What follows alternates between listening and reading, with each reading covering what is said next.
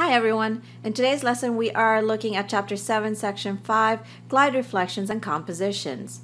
Our objectives are to identify glide reflections in a plane and to represent transformations as compositions of simpler transformations.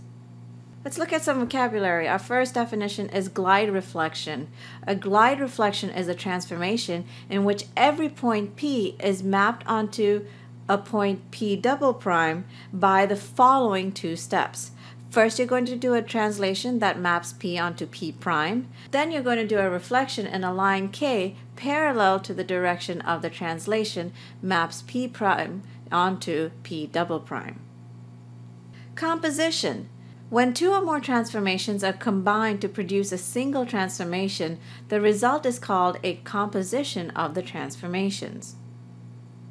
Example 1. Finding the image of a glide reflection. Sketch the image of triangle ABC after a glide reflection. So remember, glide reflection means that we are first going to do a translation and then we're going to do a reflection based on what we're given. According to what we're given for the translation, we notice that our x coordinate over here has no addition or subtraction going on next to it, meaning there's no change in our x value. That's just going to stay the same. All of our y values are going to be moving up by 8. Translate triangle ABC by moving it 8 units up to produce triangle A prime, B prime, C prime. So we can see over here, this is our pre-image. We know that's our pre-image because it doesn't have a prime over here. Remember, nothing's happening with the x value, but the y value is going to move up by 8. So we're going to go 1, 2, 3, 4, 5, 6, 7, 8. Our A prime is located at x equals 2 and y equals 6.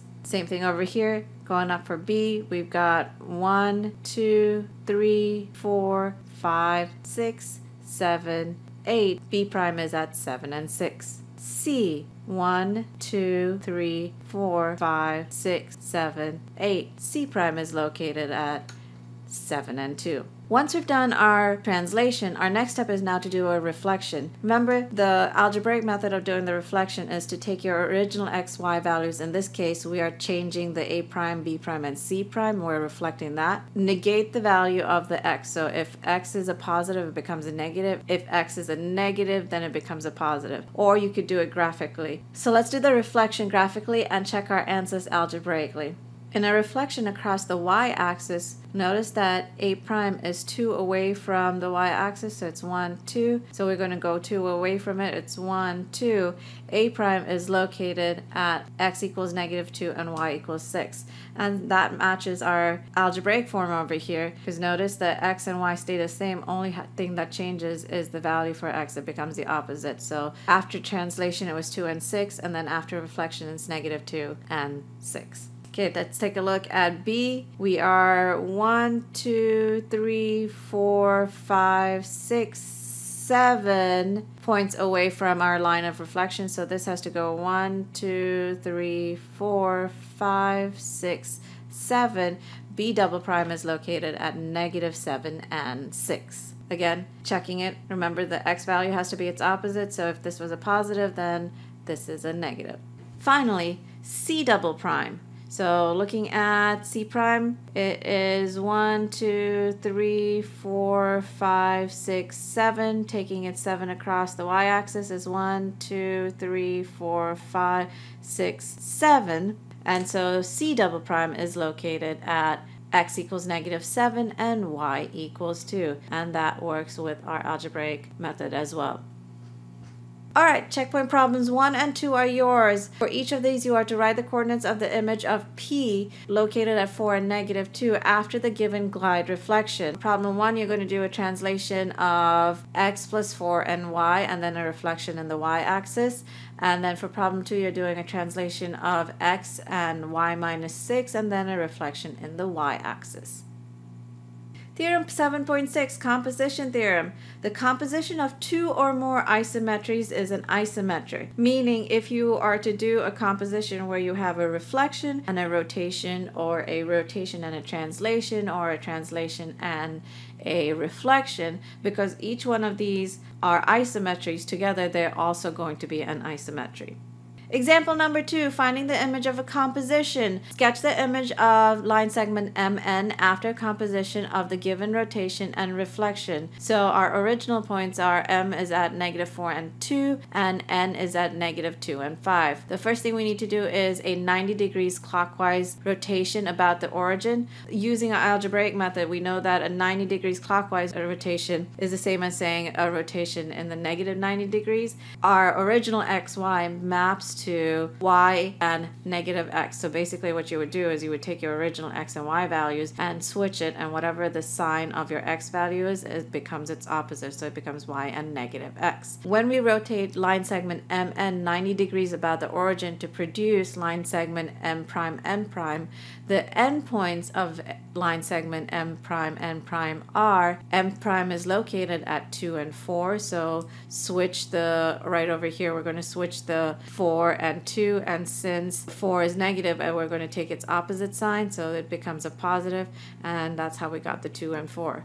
Same thing here, since it's a rotation, we're going to switch the 5 and the 2, and since the 2 is negative, it's going to become its opposite according to this rule over here.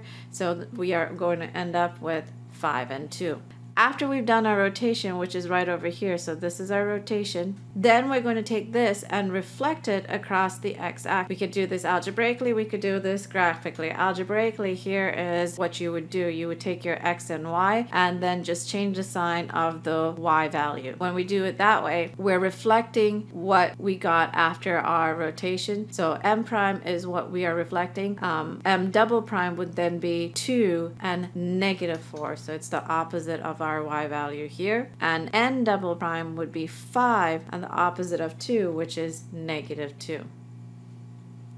Describing a composition. Describe a composition of transformations in the diagram. This is example 3. We are taking a look at our pre-image, which is here, and looking to see what has occurred to it to get us to this double prime over here. From here, PQR, first going to go here because that's the one that has just a single prime, and it looked like we've done a rotation. So 2 transformations are shown. First triangle PQR is rotated 180 degrees about the origin to produce triangle P prime, Q prime, and R prime. After that, taking this, we'll notice that we're now going over here. From here, P prime, Q prime, and R prime to P double prime, Q double prime, and R double prime. It looks like all we've done is just moved it up and over. So that is a translation where X is moved a positive 6 units and Y is moved a positive 1 unit. And we can double check on that one. So I'm going from P to P prime. 1, 2, 3, 4, 5, 6. That's my change in X. And then change in Y is just 1 unit. Alright, checkpoint problems number 3, 4, 5, and 6 are yours. And problems 3 and 4, you have to write the coordinates of the image of A, which is located at -3 and 5, after a composition using the given transformations in the order they appear. In problem number 3, you are doing a translation where you map X and Y, X plus 9 and Y minus 8. And after that, you are doing a rotation of a 90 degrees counterclockwise about the origin. In problem number 4, first you're going to do a rotation of 180 degrees about the origin and then reflect in the y-axis. Problem 5, describe the composition of this transformation. And then problem 6, describe the composition of this transformation. Alright, that's it from me. I'll see y'all soon.